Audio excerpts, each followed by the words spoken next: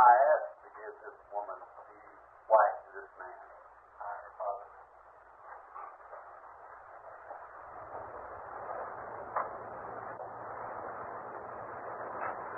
Dearly beloved, we are gathered here in the sight of God and in the face of this company to join together this man and this woman in holy matrimony, which is commanded of St. Paul to be honorable among all men.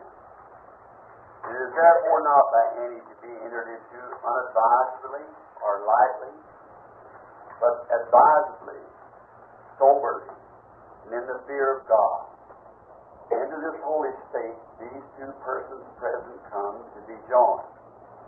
If there's any person here that can show a just cause why they should not be lawfully joined together in this holy matrimony, do you now speak, or from hereafter forever hold your peace?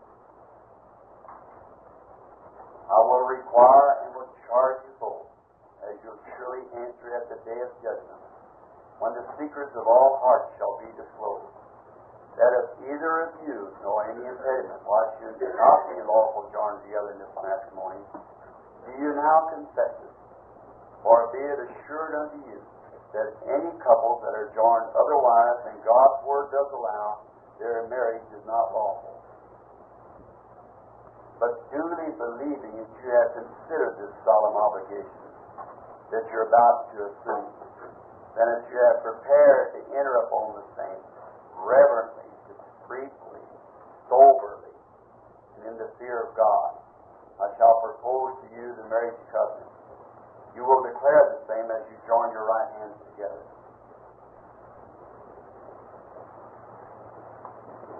Would you have this woman to be your lawful wedded wife, to live together in this holy state of matrimony? Do you promise to honor, love, cherish, sickness and health, riches or poverty, and will forsake all others and cleave thee only to her as long as you both live?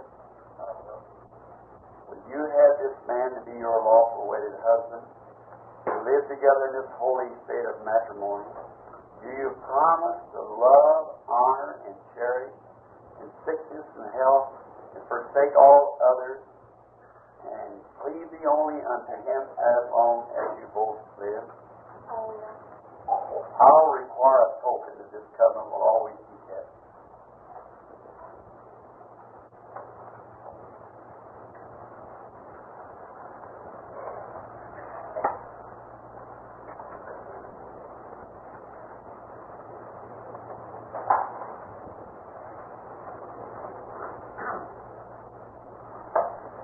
You join your right hands together again.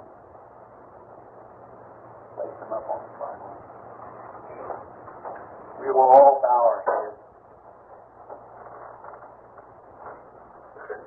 Almighty God, the great creator of all things, the author of everlasting life, and the giver of all good gifts, when thou didst see fit to give man a present, you gave him a wife.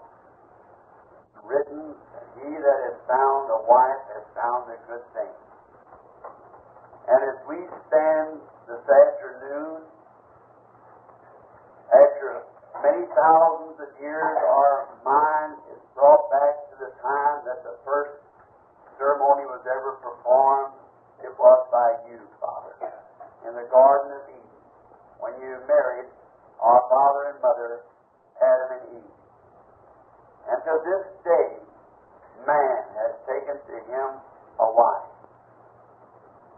Father, we pray that you will bless this young man and this young woman who have found love in their hearts one to the other.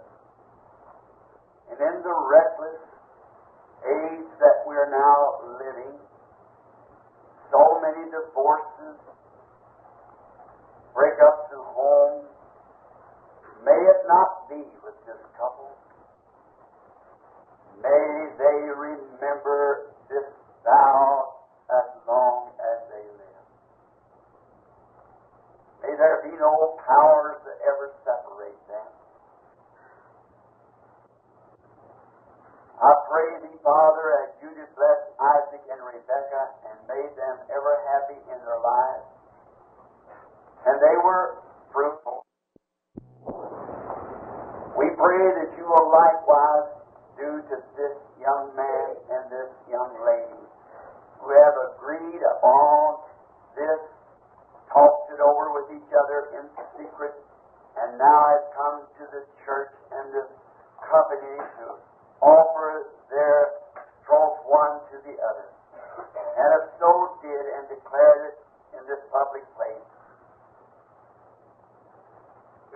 Father,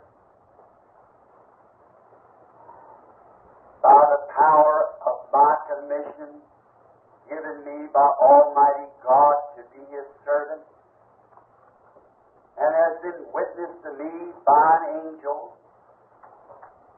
by this authority I now pronounce this man and this woman husband and wife in the name of Jesus Christ. Amen. God bless you. You're married.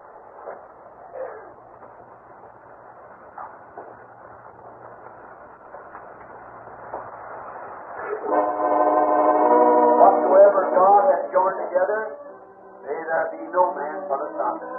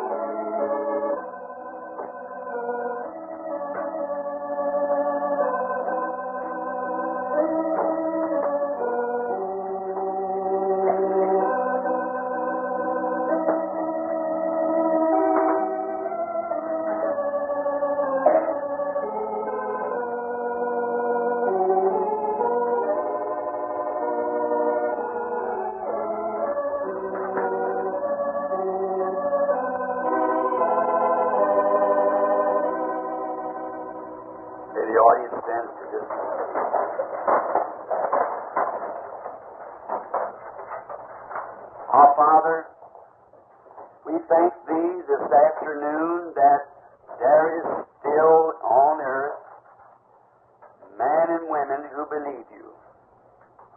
And as we here today, many of us have went through the similar times for the same purpose, we are minded as we see a young man and a young woman that has agreed to live holy and separate from the world, and other companions to live only to them, each other. We are minded of the church that also has agreed to live holy and accept from the world, separated, and waiting for the coming of the bridegroom. May our hearts beat in love for Him. May our minds be upon Him and waiting and longing for that great wedding supper that's going to be in the air one day when He does come. Though He tarry, yet He'll be here. And as we leave today, then may this be reunited in our minds and our hearts. And may we pledge ourselves to Thee anew to live undefiled from the world, that we might someday be a partaker of that great ceremony that's soon to come.